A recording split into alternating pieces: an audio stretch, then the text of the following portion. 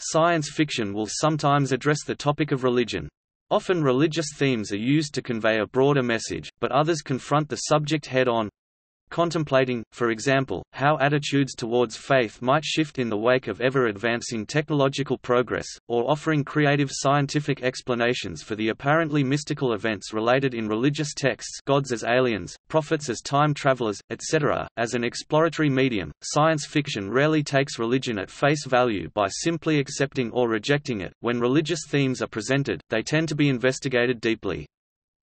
Some science fiction works portray invented religions, either placed into a contemporary Earth society such as the Earthseed religion in Octavia Butler's Parable of the Sower, or in the far future as seen in Dune by Frank Herbert, with its Orange Catholic Bible. Other works examine the role of existing religions in a futuristic or alternate society.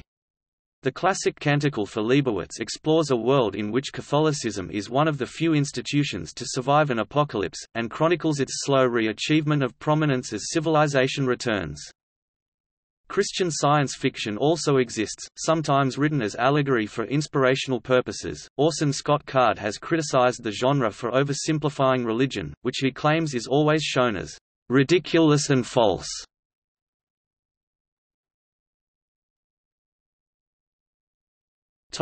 Afterlife.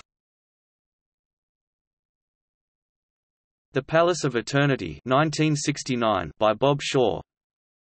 The Riverworld series, by Philip Jose Farmer.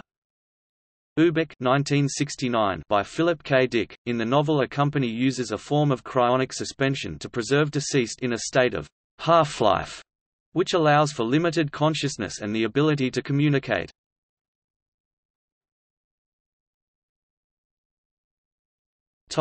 Angels. In Out of the Silent Planet 1938, part of the Space Trilogy, by C.S.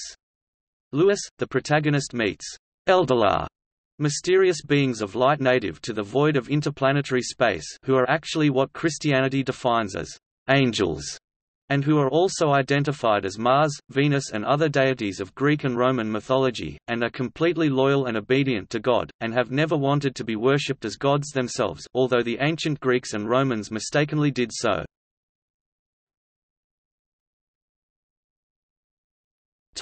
Creation myths. The film Prometheus 2012 explores the myth that human life did not arise spontaneously by chance, but that a humanoid species, the engineers, created life on Earth. They also taught humans how to use technology and visited the Earth sporadically. Some elements are similar to the ancient aliens myths. The story develops when a scientific expedition travels to confront their creators. In the film Blade Runner 1982, based on Philip K. Dick's novel Do Androids Dream of Electric Sheep?, Roy Batty is an artificial person looking to confront his creator, while Rick Deckard searches for lost humanity despite his job, hunting and retiring runaway replicants. Mary Shelley's Frankenstein. The short story The Last Question 1956 by Isaac Asimov, humans of the future ask the supercomputer Multivac how the net amount of entropy of the universe can be massively decreased. Multivac fails, displaying the error message, "Insufficient data for meaningful answer." The story continues through many iterations of computer technology, each more powerful and ethereal than the last. Each of these computers is asked the question, and each returns the same response until finally the universe dies with the exception of Cosmic AC, Multivac's final successor. At that point it has collected all the data it can, and so poses the question to itself. As the universe died, Multivac drew all of humanity into hyperspace, to preserve them until it could finally answer the last question. Ultimately, Multivac did decipher the answer, announcing, "Let there be light." The early part of Tolkien's The Silmarillion provides a detailed creation myth, with the world being created through the singing of angel-like beings under the direction of God. Similar to the Christian account of the war in heaven, this myth includes the rebellion of Melkor, equivalent of Lucifer, Satan, but considerably different in detail from the Christian account.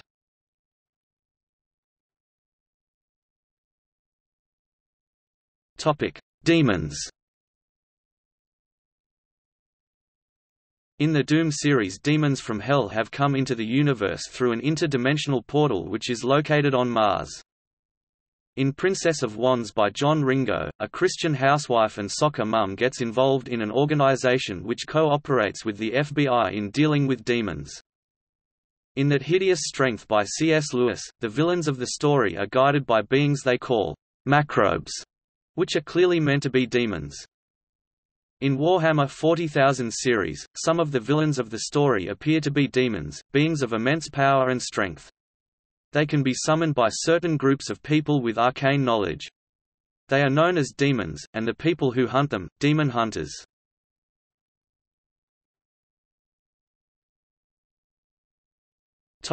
Devil.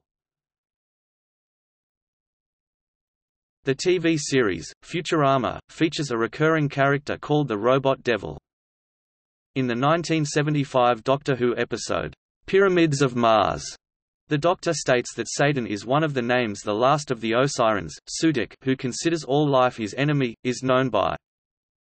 In the 1978 sci-fi TV series Battlestar Galactica, the two-part episode, War of the Gods, features a character very much like the Devil who is portrayed by Patrick Macnee. His name is Count Iblis. Iblis being the Islamic name of the Devil. The 2006 Doctor Who episodes, The Impossible Planet and The Satan Pit, feature an ancient being known as the Beast, which claims to be the basis of the devil figure in all religions and mythologies. Earlier in The Demons, it is shown a race resembling the typical image of the devil had visited Earth and become the basis for both gods and demons. In Pearlandra by C.S. Lewis, the protagonist must fight against a man possessed by a demon, hinted to be the devil himself. Ubik 1969 by Philip K. Dick. In the novel, a company uses a form of cryonic suspension to give deceased limited consciousness and the ability to communicate. Ella is in such a state of half-life and instructs the protagonist, who also appears to be in such a state, on the usage of the spray, Ubik, whose name is derived from the Latin word ubic, meaning everywhere, which can preserve people who are in half-life. As the protagonist finds himself in an increasingly regressing world, it is discovered that Jory Miller, another half-lifer, is the cause of this, as he devours the life force of other people who are in suspended animation in order to prolong his own existence. While Ubik can be seen as a metaphor for God, Jory Miller can be seen as an allegorical representation of the devil. In the episode, Something Rick This Way Comes, 2014, of the science fiction comedy television series Rick and Morty, a character, Summer, reports to her first job in an antique shop run by the devil that sells items that fulfill a desire for the owner but come at a price, making the item essentially worthless. The shop and the devil's name, Mr. Needful, are both references and parodies of the Stephen King novel Needful Things. During the episode, a protagonist, Rick, sets up a competitive counter-business across the street that removes the curses and runs the devil out of business. The devil is so dismayed that he tries to kill himself, but Summer finds himself in the middle of his suicide attempt and revives him. They relaunch with a new .com company that becomes wildly successful.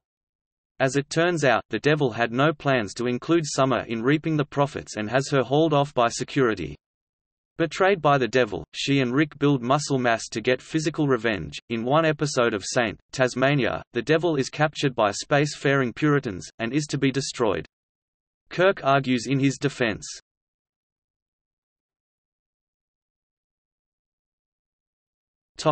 Eschatology and the ultimate fate of the universe.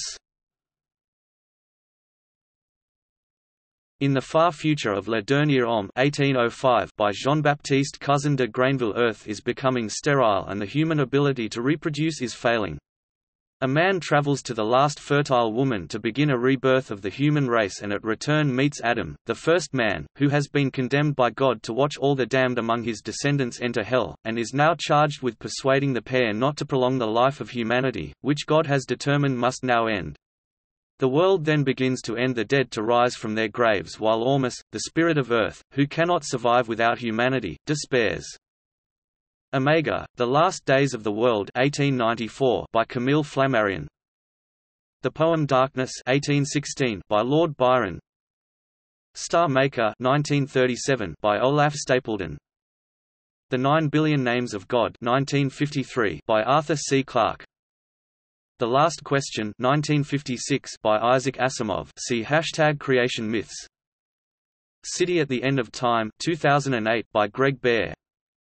That Extraordinary Day 2012 by Predrag Vukadinovic. At the End of Tau Zero 1970 by Paul Anderson. The universe collapses in a big crunch and then explodes in a new Big Bang. However, the starship with the book's protagonists on board survives because there is still enough uncondensed hydrogen for maneuvering outside the monoblock, and eventually they could colonize one of the new universe's planets. Manifold, Time 1999 by Stephen Baxter begins at the end of space and time, when the last descendants of humanity face an infinite but pointless existence. Due to proton decay, the physical universe has collapsed, but some form of intelligence has survived by embedding itself into a lossless computing substrate where it can theoretically survive indefinitely. However, because there will never be new input, eventually all possible thoughts will be exhausted. Some portion of this intelligence decides that this should not have been the ultimate fate of the universe, and takes action to change the past, centering around the early 21st century. Left Behind is a series of 16 best-selling novels by Tim LaHaye and Jerry B. Jenkins, dealing with Christian dispensationalist end times, the pre-tribulation, premillennial, Christian eschatological viewpoint of the end of the world. The primary conflict of the series is the members of the Tribulation Force against the global community and its leader Nicolae Carpathia—the Antichrist. Left Behind is also the title of the first book in the series. The series was first published 1995 to 2007 by Tyndale House, a firm with a history of interest in dispensationalism.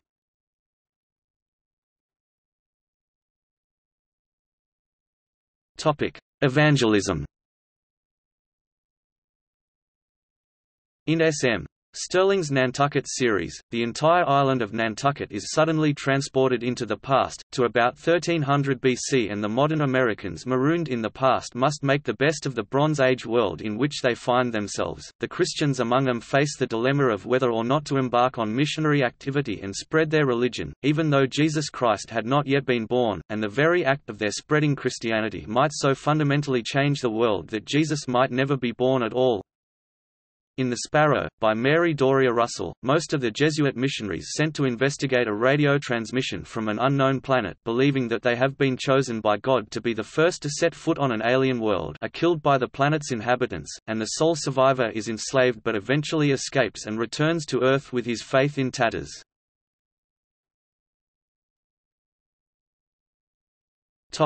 Fictional religions. A main theme of Philip K. Dick's novel Do Androids Dream of Electric Sheep? 1968, is the fictional religion, Mercerism. It is Earth's main religion, in which empathy boxes link simultaneous users into a collective consciousness based on the suffering of Wilbur Mercer. In the shared experience of the empathy box, Wilbur Mercer takes an endless walk up a mountain while stones are thrown at him, the pain of which all users share. Television broadcasts of Buster Friendly represent a second religion, designed to undermine Mercerism. The Earthseed religion in Octavia Butler's Parable of the Sower.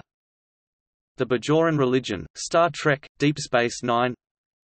Cavism in Gore Vidal's novel Messiah, a religion founded by John Cave, an American undertaker. Cave teaches, among other things, not to fear death and to actually desire it under certain circumstances. Later followers come to glorify death, and even enforce it on other members. The founder John Cave is himself ironically killed by his followers when he proves inconvenient for the new religion's development. Cavism eventually completely displaces and destroys Christianity, even to the extent of all Gothic cathedrals being blown up and destroyed to erase all trace of it. The Klingon religion and various other religions from Star Trek. Bene Gesserit, Buddhism, Mahomet Sari, Mahayana Christianity, Zen Sunni Catholicism in Frank Herbert's Dune series. Bokononism and In Cat's Cradle by Kurt Vonnegut. Chernobog, the satanic, cannibalistic, human-sacrificing god whose worship displaced Christianity in the remnants of Russia in the post-apocalyptic world of the Peshawar Lancers by S. M. Sterling. Church of All Worlds inspired a non-fictional religious group of the same name and other religions from Stranger in a Strange Land by Robert A. Heinlein. Church of the Second Chance in Philip Jose Farmer's Riverworld series. Cylon monotheistic religion, Battlestar Galactica. Divine Order of His Shadow, Lex TV series. Robotology, Robot Judaism, the first amalgamated church and other religions from the animated television program Futurama. Foundationism, Babylon 5. Fordism, Brave New World. The various religions Sith, Jedi of Star Wars. Gorgularism. In El Sprague de Camps The Goblin Tower, the city-state of Tarxia is a theocracy dominated by the priesthood of the frog god Gorgulor, who is considered the one true god. In other places, Gorgulor is just a minor god in a big pantheon. However, saying that in Tarxia might result in being burned as a heretic. Goa'uld religion – most Goa'uld pose as gods to control slave armies. Goa'uld means God in the Goa'uld language from the television series Stargate SG-1. Hemilkism in the Gate of Time by Philip Jose Farmer, in an alternate history where there never was a Roman Empire and European culture has many Semitic elements. A major religion was founded in the 14th century by a charismatic Irish religious figure named Hemilka. While having some resemblances to Christianity, Hemilkism is not an imperialist faith and therefore does not dominate its world in the way Christianity does in ours. Monism, specifically, evangelical monism in Robert Heinlein's Tunnel in the Sky. In the last decades of the 21st century, great waves of monist proselyting swept out of Persia and numerous Westerners were converted. 2 generations later, when the plot takes place, evangelical monism is one of the main religious denominations in the U.S., many American families observing the monist ritual of lighting the lamp of peace during dinner. From references in the book, the monist faith appears to be deistic, with a generalized acceptance of a deity having no particular defining characteristics or abilities, and including significant elements of fire worship, suggesting the influence Mazdaism, the pre-Islamic fire-worshipping religion of Persia. For such a religion to be strongly established in modern Persia, Iran implies a major upheaval in the position of Islam there, for which Heinlein provides no information. 1. Ori religion, the main antagonist in Stargate SG-1 after the fall of the Goa'uld. Ori, ascended beings, relatives and mortal enemies of the ancients, thrive on the life force stolen from their worshippers. The clash is finally resolved in the movie Stargate, The Ark of Truth. Church of Science, the bogus religion established by Salva Hardin in Isaac Asimov's Foundation. Saterism, in the alternate history of L. Sprague de Camp's Aristotle and the Gun, Christianity never arose. Its place during the Roman Empire was taken by Saterism, an Egypto-Hellenic synthesis founded by a fiery Egyptian prophet, whose followers called him Soter, the Greek word for savior. Saterism did not become as powerful as Christianity in the history we know, with Mithraism and Odinism surviving at its side. In later times, followers of these religions hounded the scientist Georg Schwarzhorn much as Galileo was persecuted in our history. Church of Humanity Unchained, the primary religion of the Grayson and Masada systems in the Omniverse, 2 churches, with one origin, but now mutually implacably hostile, with massively different theologies. In John Varley's story, Equinoctial, the rings of Saturn are inhabited by the followers of 2 mutually antagonistic religions. The Church of Cosmic Engineering, informally the Engineers, founded by Ringpainter the Great, considers it a sacred duty to paint red the rings of Saturn, a duty holy enough to be worth the devoting of one's entire lifetime to it. The opposing conservationist church, Conses in short, is equally certain that painting the rings is the ultimate sacrilege and that undoing all such painting is the task to which one should devote one's life. The 2 are involved in a centuries-long, fierce religious war, both equally certain that the issue of painting or unpainting the rings fully justifies killing on sight any member of the opposing church. See 8 Worlds #symbiotic spacesuits.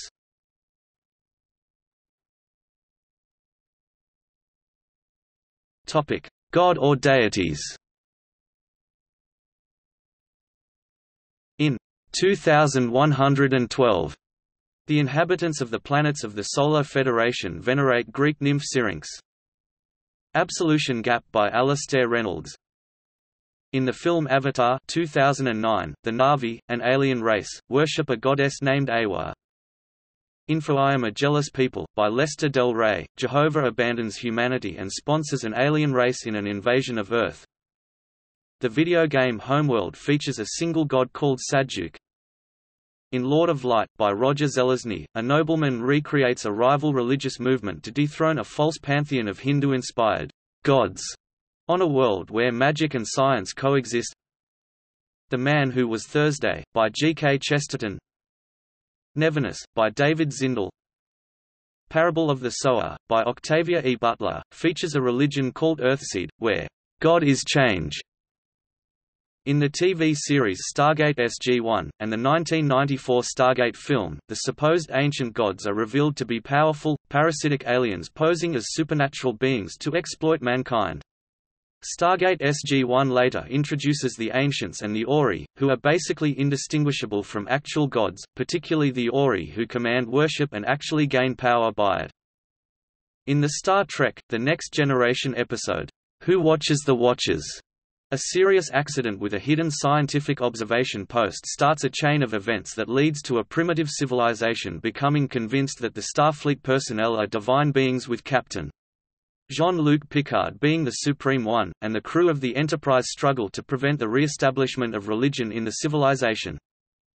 In the Star Trek, the original series episode, Who Mourns for Adonais?, the Enterprise crew encounters an alien figure who is the ancient Greek god, Apollo.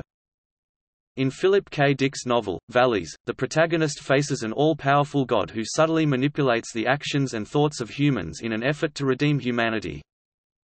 Ubik 1969, by Philip K. Dick, the protagonist Joe Chip is part of a team that was hired to secure the lunar facilities of a company that uses a form of cryonic suspension to give deceased limited consciousness and the ability to communicate from telepaths.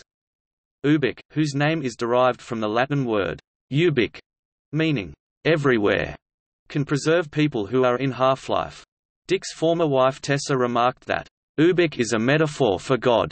Ubik is all-powerful and all-knowing, and Ubik is everywhere. The spray can is only a form that Ubik takes to make it easy for people to understand it and use it. The metaphor is also made clear in a passage of the book. The protagonist of the Worthing Saga, by Orson Scott Card, keeps himself in hidden stasis over the years, and becomes the target of worship by the descendants of the very settlers that he delivered to a new world. James K. Morrow's Godhead trilogy considers the literal death of God, when the 2-mile-long corpse of God is found floating at sea. In the first volume, Towing Jehovah, Harcourt Brace, 1994, the angel Raphael calls on supertanker Captain Anthony Van Horn to tow the body to an icy tomb in the north, while the faithful and unbelieving alike seek to deal with the fallout of the death of God. In the short story The Last Question 1956 by Isaac Asimov, humans of the future ask the supercomputer Multivac how the net amount of entropy of the universe can be massively decreased. Multivac fails, displaying the error message, "Insufficient data for meaningful answer." The story continues through many iterations of computer technology, each more powerful and ethereal than the last. Each of these computers is asked the question, and each returns the same response until finally the universe dies, with the exception of Cosmic AC, Multivac's final successor. At that point it has collected all the data it can, and so poses the question to itself. As the universe died, Multivac drew all of humanity into hyperspace, to preserve them until it could finally answer the last question. Ultimately, Multivac did decipher the answer, announcing, "Let there be light," and essentially ascending to the state of God in the Old Testament. In Sarah Peretskai's novel Ghost Country, an ancient Mesopotamian fertility goddess calling herself Star appears in present-day Chicago. She exudes an overwhelming sexuality, affecting both men and women, and attracts an enormous crowd of worshippers, especially from among Chicago's poor and homeless. To the chagrin and scandal of Protestant and Catholic clergy alike, she emulates many of the miracles of Jesus Christ, feeding many people with minute amounts of food, healing the sick and also bringing the dead back to life. Finally, she is lynched by a mob of bigoted Christians inside one of the city's most prestigious churches, but her body unaccountably disappears from the morgue 3 days later, though no one actually saw her rise. Thus disappearing, she has had an enormous, and on whole, positive, impact on the lives of all the book's cast of characters. In the universal role-playing setting Nova Praxis, a supercomputer with the ability to process theoretical environments encompassing all laws of physics, was created.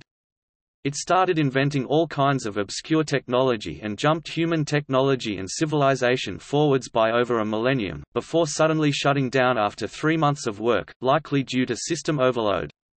The computer, called Mimir, pronounced Mimir, is considered by some to be a deity, prophesied to return to gift humanity with the ultimate ascension, and the virtual reality library that contains all the data produced by her, called the Black Library, due to its black and white design, is considered a holy place of pilgrimage.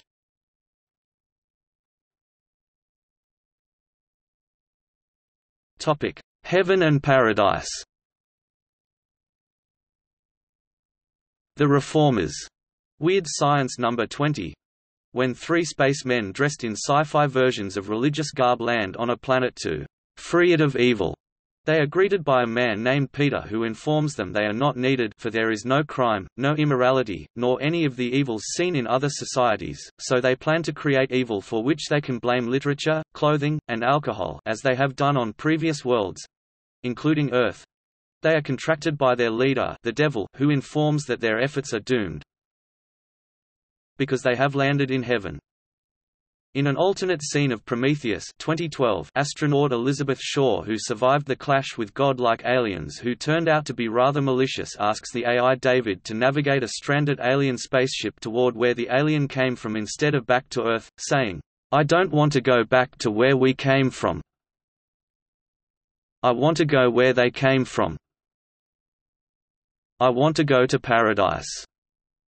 Previously, Shaw has been portrayed as a deeply religious person whose first encounter with the concept of heaven or paradise stems from when her mother died, a memory David co-experienced during Shaw's hypersleep. Previously, an additional dialogue between Shaw and David was shown. Elizabeth Shaw: "Before that thing ripped your head off, what did he say?" David: "David, AI thing." Dr. Shaw: "Not too long ago, you consider them gods." Elizabeth Shaw: "God never tried to kill me. So, what did he say? Where did he come from?" David: "There is no direct translation, but several of your ancient cultures had a word similar to it. Paradise." When David asks her what she hopes to achieve by going there, she tells him that she wants to know why the aliens, the engineers, created humanity and why they later intended to destroy them.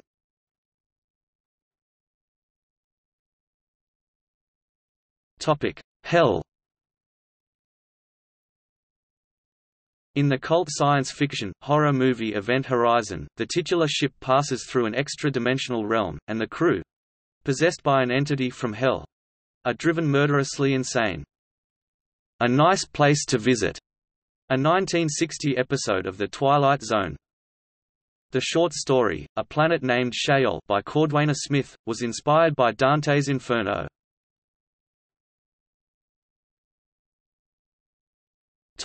Jesus. H.G. Wells' A Modern Utopia takes place in an alternate timeline in which Jesus Christ had been born into a liberal and progressive Roman Empire that spread from the Arctic Ocean to the Bight of Benin, and was to know no decline and fall, with profound implications for Jesus' religious teachings, and later on those of Muhammad. In Behold the Man, by Michael Moorcock, 20th-century Carl Glogauer, a Jew obsessed with the figures of Jesus and Carl Jung, travels in time to the year 28 AD where he meets various New Testament figures such as John the Baptist and the Virgin Mary, and discovers that Mary and Joseph's child, Jesus, is a mentally retarded hunchback, who could never become the Jesus as is portrayed in the scriptures, and after having a mental breakdown, steps into the role of Jesus, eventually dying on the cross, having specifically asked Judas to betray him. In The Didymus Contingency, by Jeremy Robinson, a scientist's time travel to see Jesus' death and resurrection—only to witness several scenes not recorded in the New Testament while realizing Jesus was a fraud—faces the dilemma of whether or not to make a revelation in the present which would shake the foundations of Christianity is complicated further with the appearance of an assassin from a different future. The Last Starship from Earth, by John Boyd, is set in a dystopian society in the very near future in an alternate timeline where Jesus Christ became a revolutionary agitator and was never subjected to crucifixion, and who overthrew the Roman Empire by force of arms, and established a theocracy that has lasted until the 20th century. In Gary Kilworth's story Let's Go to Golgotha, tourists from the future can book a time-traveling crucifixion tour. But before setting out, they are strictly told that, when the crowd is asked whether Jesus or Barabbas should be spared, they must all join the call, "Give us Barabbas!"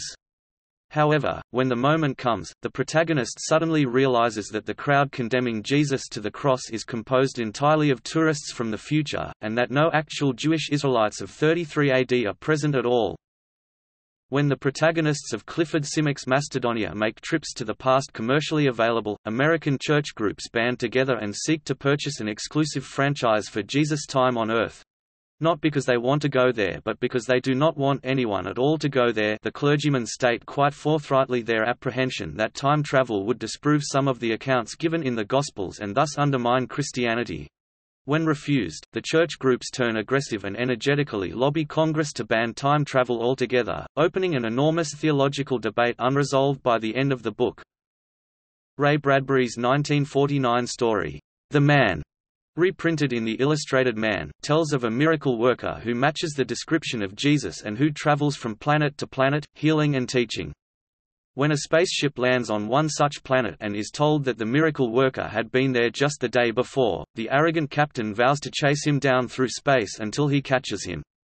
After the captain blasts off again in search of the man, another spaceman, who chose to remain behind because of his faith having been awakened by the faith of the people on that planet, is told that the man is still there. In The Rescuer, by Arthur Porges, future scientists destroy a $3 billion time travel project because a religious fanatic had taken over the machine, heading for Golgotha with a rifle and 5,000 rounds in an attempt to save Jesus, and the affair must be kept from the public, since some might identify with The Rescuer. Resurrection Day 1999 by Thomas Wyckoff, is about a man sent back into time to steal Jesus' body to disprove Christianity.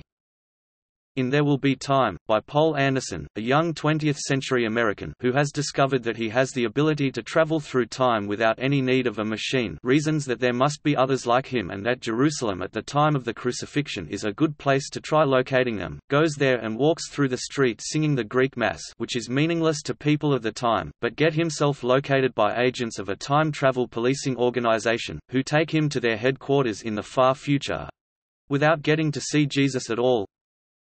In the Time Wars series by Simon Hawke, set in 2461, Cardinal Lodovico Consorti proposes to use the recently discovered time travel technology to obtain empirical proof that Christ indeed rose from the dead after being crucified, causing the Catholic Church to excommunicate him, the church hierarchy preferring to continue relying on faith alone and not seeking factual confirmation. Times Without Number, by John Brunner, depicts an alternate reality in which the Spanish Armada had conquered England, and when time travel is discovered—controlled by the Catholic Church—it is decreed that every new pope would be privileged to travel to Palestine in the time of Christ's ministry, while everyone else is strictly forbidden to go there. In The Traveller, by Richard Matheson, a confirmed skeptic is chosen to be the first to travel in time to see the crucifixion in a kind of travelling cage which makes him invisible to the people of the past, and he witnesses the actual event, causing him to feel empathy for Jesus, and is hauled back to the present after attempting to save him, and, although he had seen no miracles, he is a changed man, having seen a man giving up his life for the things he believed, and stating, "That should be miracle enough for everybody." The plot of Jesus Video, a German novel by Andreas Eschbach, revolves around the search for a hidden video camera that is believed to hold digital footage of Jesus recorded by a time traveler. In Robert Silverberg's Up the Line, featuring a company organizing tours into the past, a character notes that, "The crowd at the Sermon on the Mount grows bigger and bigger, every time I go there again." In one of the episodes of Philip José Farmer's Riverworld series, Jesus was resurrected in a manner completely different from that depicted in Christian theology. Along with millions of other people from all times and places in history, he was given a new, completely human, life along the banks of a mysterious long river on another planet. In this depiction, the revived Jesus is a Jew who never intended to found a new religion, and when encountering Christians from later ages he does not recognize himself in the divine Jesus which they believe in. He is delighted to encounter an Israelite woman who took part in the Exodus from Egypt and whose eyewitness account of Moses and Aharon is substantially different from that in the Bible. Eventually Jesus is tortured to death by a rabidly anti-Semitic medieval German baron, who angrily rejects the very idea that this Jew might be Jesus. Before dying again, Jesus cries out, "Father, they do know what they are doing."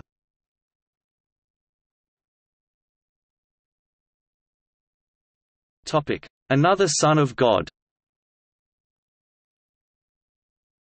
In the alternate history timeline of Harry Turtledoves in High Places, in which the Black Plague was much worse than in our history, there appeared in the city of Avignon at that time of crisis a charismatic religious leader named Henry, claiming to be the second Son of God.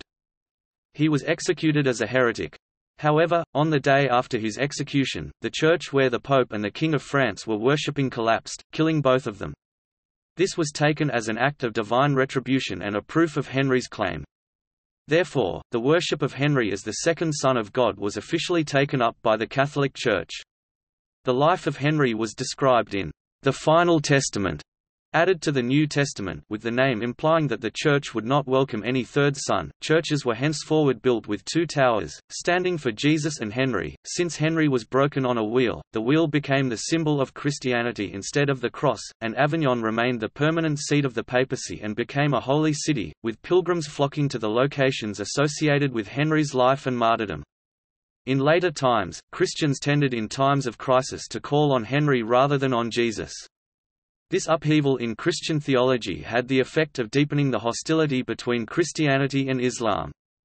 The Muslims, grown very powerful due to the Black Plague devastating Europe, respected Jesus as a prophet, but refused to accord any such status to Henry.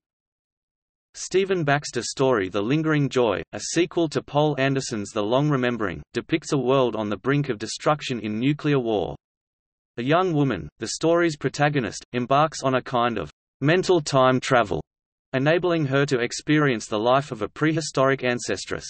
Her main motivation is religious, to find out whether the incarnation of Jesus was a single and unique event, or if God had before incarnated among the Neanderthals, to bring salvation to them, too.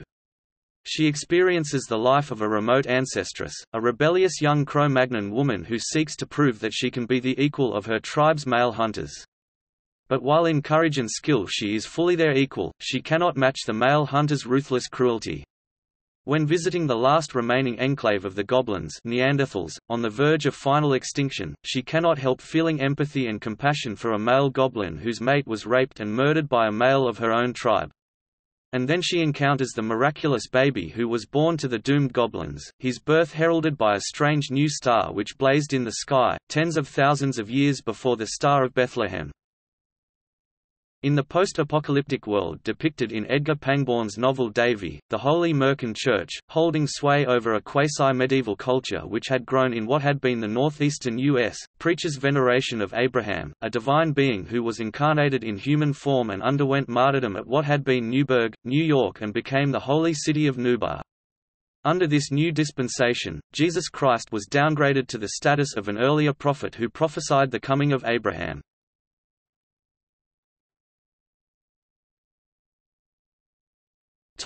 Judaism.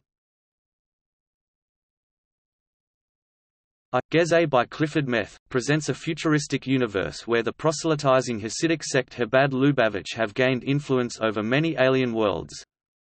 Philip Jose Farmer's 1979 novel Jesus on Mars has Terran Marsnauts discover a civilization on Mars composed of the technologically superior KRSH and a population of human beings descended from people picked up from Earth centuries before. The KRSH and humans now form one community who practice a form of Judaism, having been converted by Matthias, the disciple who replaced Judas as one of the original 12. They acknowledge Jesus Christ as the Messiah, God's adopted Son, but not as deity, causing all sorts of issues for the Terran crew, which comprises a nominal Baptist, a liberal Jew and Muslim, and an atheist, who come face to face with a figure claiming to be Christ himself.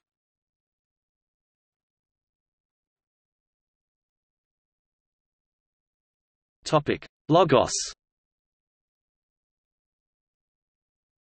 Valleys 1981 by Philip K.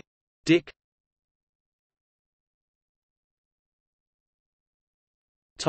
Messianism. In Frank Herbert's Dune, Paul Muad'Dib becomes a prophetic messiah to the Freeman when his mental training and the drug, spice melange allow him to directly perceive time and space.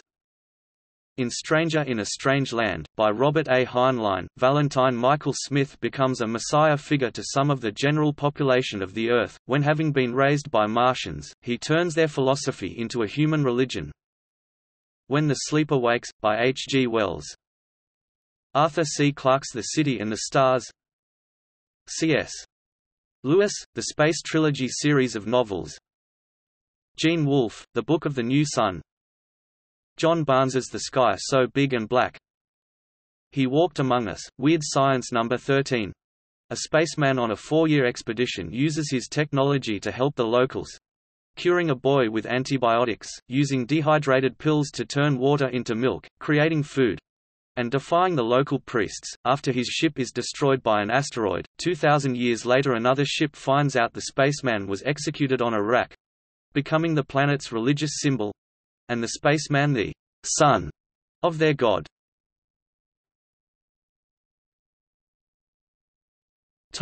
Millennialism and Millenarianism. Childhood's End 1953 by Arthur C. Clarke. Lord of the World 1907 by Robert Hugh Benson.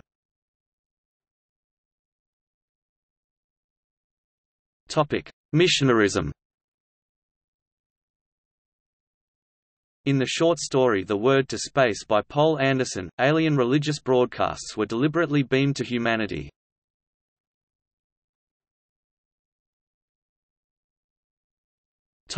Original Sin. A Case of Conscience, by James Blish, is the story of a Jesuit who investigates an alien race which evolves through several forms through the course of its life cycle and which has no religion, any concept of God, an afterlife, or the idea of sin. In Pearlandra, by C.S. Lewis, the protagonist must stop a second fall of man from happening on another planet.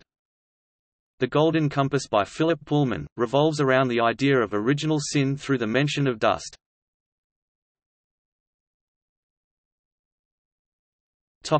Pope. In Partibus Infidelium, In the Land of the Unbelievers, by Polish writer Jacek Dukai, humanity makes contact with other space-faring civilizations, and Christianity—specifically, the Catholic Church—spreads far and wide until eventually humans become a minority among believers and an alien is elected as pope. In Project Pope, by Clifford Simic, robots on the planet End of Nowhere have labored 1,000 years to build a computerized, infallible pope to eke out the ultimate truth, have their work preempted when a human listener discovers what might be the planet Heaven. In Robert Silverberg's short story Good News from the Vatican, a robot is elected to the position of Pope of the Catholic Church.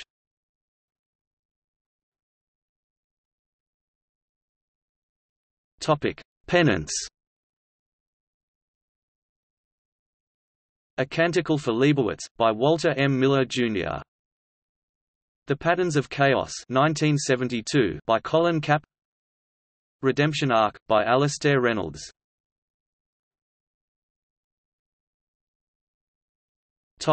Reincarnation.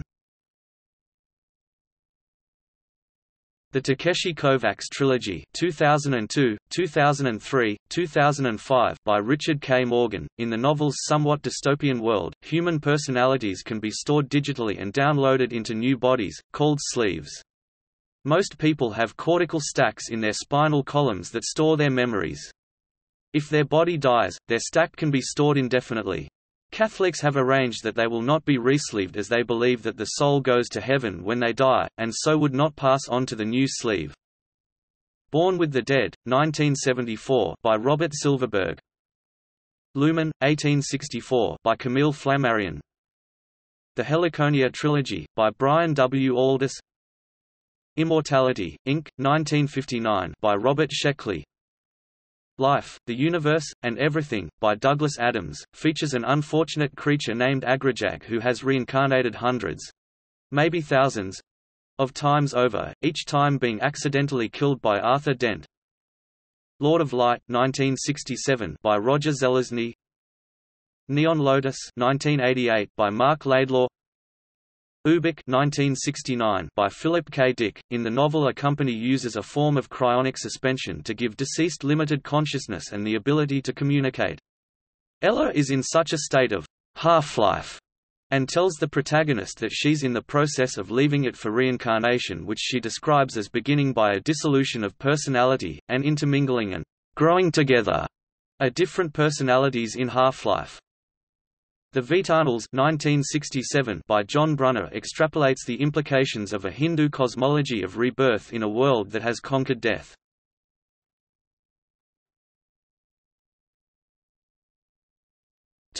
Star of Bethlehem. In the Star by Arthur C.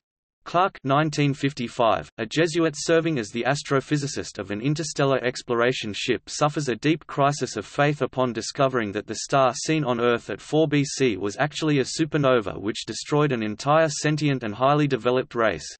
In Christian religious perspective, God had utterly destroyed these peaceful and virtuous beings in order to announce to humanity the birth of His Son.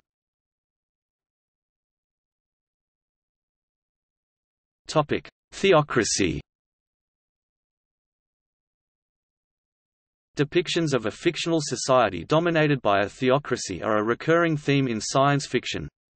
Such depictions are mostly dystopian, in some cases humorous or satirical, and rarely positive. The Accidental Time Machine 2007 by Joe Haldeman. Jesus Christ appears in the Oval Office and tells the president that the Second Coming is here, or so the president tells the nation that night. Some Americans doubt that it is really Jesus at the president's side. Jesus tells the president that heretics should be nuked. Gather, Darkness 1943 by Fritz Leiber, a dystopian and rather satirical depiction of a future theocracy and the revolution which brings it down. In it, religion is powered by long-lost science, miracles are performed by machines and computers and used to keep ignorant peasants frightened and in line. The Handmaid's Tale 1985 by Margaret Atwood. In the fundamentalist Christian theocracy, Republic of Gilead, in the post-apocalyptic ruins of the United States, virtually every thought and action of the protagonist is strictly prescribed by the government. If This Goes On, Revolt in 2140 by Robert A. Heinlein. The story is set in a future theocratic American society, ruled by the latest in a series of fundamentalist Christian prophets. It was revised and expanded for inclusion in the 1953 collection Revolt in 2100. The Last Starship from Earth 1968 by John Boyd. The novel is set in a dystopian society in the very near future in whose alternate history Jesus Christ became a revolutionary agitator and was never subjected to crucifixion. He assembled an army to overthrow the Roman Empire, and established a theocracy that has lasted until the 20th century. He was killed by a crossbow while entering Rome, so the crossbow becomes a religious symbol similar to the cross in our timeline. Run, Come See Jerusalem 1976 by Richard C. Meredith. An alternate United States defeats a Nazi Germany which came much closer to world domination than in our history, but in the aftermath falls under the power of a ruthless home-grown prophet. The Stork Factor 1975 by Zach Hughes. A repressive religious dictatorship rules a stratified, opiated society in America where no man may advance himself except through religious hypocrisy. Suddenly a young priest, sincere in his religion, finds himself the power of spontaneous healing, a power of overwhelming political import in a society whose medical care is reserved for citizens of high status. He is rescued by the underground after fleeing the police, and while trying to develop and control his unique talent, he inadvertently encounters a survivor of a decadent alien civilization and finds his power increased enormously. Candle, The Sky So Big and Black 2003 by John Barnes. The Long Tomorrow 1955 by Lee Brackett. Set in the aftermath of a nuclear war, it portrays a world where scientific knowledge is feared and restricted. The Chrysalids 1955 by John Wyndham. The novel features an agrarian theocracy, Wannock, The John Grimes novels 1950s and 1960s by A. Bertram Chandler include a positively depicted theocracy. On the World, Than, the progressive priesthood of a religion resembling Buddhism actively promotes science and technology and confronts a cabal of reactionary robber barons. The Ballad of Beta II 1965 by Samuel R. Delany includes a fanatic and oppressive theocracy growing up on generation ships engaged on a long interstellar voyage, causing the failure of their mission. The World of the Dune series 1965 present by Frank Herbert is a feudal theocracy. In Lord of Light 1967 by Roger Zelazny, a spaceshipload of humans set themselves up as gods and rulers of an alien race and their offspring. The novel The Last Starship from Earth 1968 by John Boyd is set in a dystopian society in the very near future in whose alternate history Jesus Christ became a revolutionary agitator and was never subjected to crucifixion. He assembled an army to overthrow the Roman Empire, and established a theocracy that has lasted until the 20th century. He was killed by a crossbow while entering Rome, so the crossbow becomes a religious symbol similar to the cross in our timeline.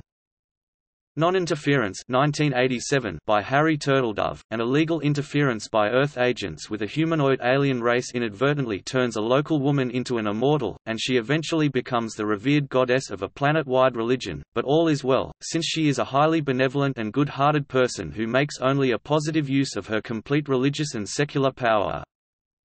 The Shield of Time 1990 by Poul Anderson, an alternate 20th-century Europe under total control of the Catholic Church, with all dissent immediately crushed by the Inquisition. Voyages VI, The Return 2009 by Ben Bova, Keith Stoner returns to Earth after more than a century of exploring the stars and faces a changed world that is suffering the consequences of disastrous greenhouse flooding. Most nations have been taken over by ultra-conservative religion-based governments, such as the New Morality in the United States. The biopunk, steampunk video game BioShock Infinite 2013 in the floating city of Columbia, Zachary Hale Comstock leads a single-party theocratic dictatorship based on the founding fathers of the United States and himself under title as Prophet of Columbia, and later her daughter, Elizabeth as Lamb of Columbia. The Totalitarian System portrayed 1984-1949 by George Orwell in many ways equals a theocracy. In the society of the novel Big Brother is always watching everyone, is said to be controlling society and is worshipped by its members. Furthermore, the party's secret slogan is, "God is power." An intended relationship to the concept of a theocracy is highlighted in Orwell's essay, The Prevention of Literature, in which he states that a totalitarian state is in effect a theocracy, and its ruling caste, in order to keep its position, has to be thought of as infallible. But since, in practice, no one is infallible, it is frequently necessary to rearrange past events in order to show that this or that mistake was not made, or that this or that imaginary triumph actually happened. Then, again, every major change in policy demands a corresponding change of doctrine and a revaluation of prominent historical figures. The Parafaith War 1996 by L. E. Modesitt, Jr. is set in a future where humanity has spread to the stars and divided into several factions. Two factions, the Eco-Tech Coalition and the Revenants of the Prophet, are engaged in a futile war over territory and their competing social philosophies. The ecologically aware coalition must hold back the zealous Rev. hordes constantly seeking new territory for their ever-expanding theocratic society. In Robert Merle's novel Malevel 1972, nuclear war devastated the world with an agrarian society slowly starting to reform thereafter. One of the main challenges of this new society is to fend off the threat of a new theocratic dictatorship that has taken over a neighboring village of the rationalistic community of Malevel Castle, which in turn has to begin research into the reinvention of weapons.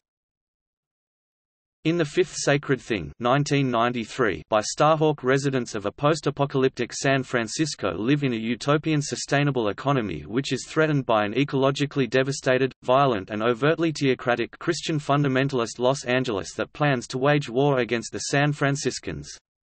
The novel explores the events before and during the ensuing struggle between the two nations, pitting utopia and dystopia against each other.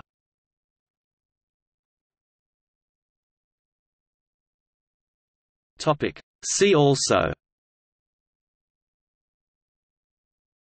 List of religious ideas in fantasy fiction, religious debates over the Harry Potter series, List of fictional religions.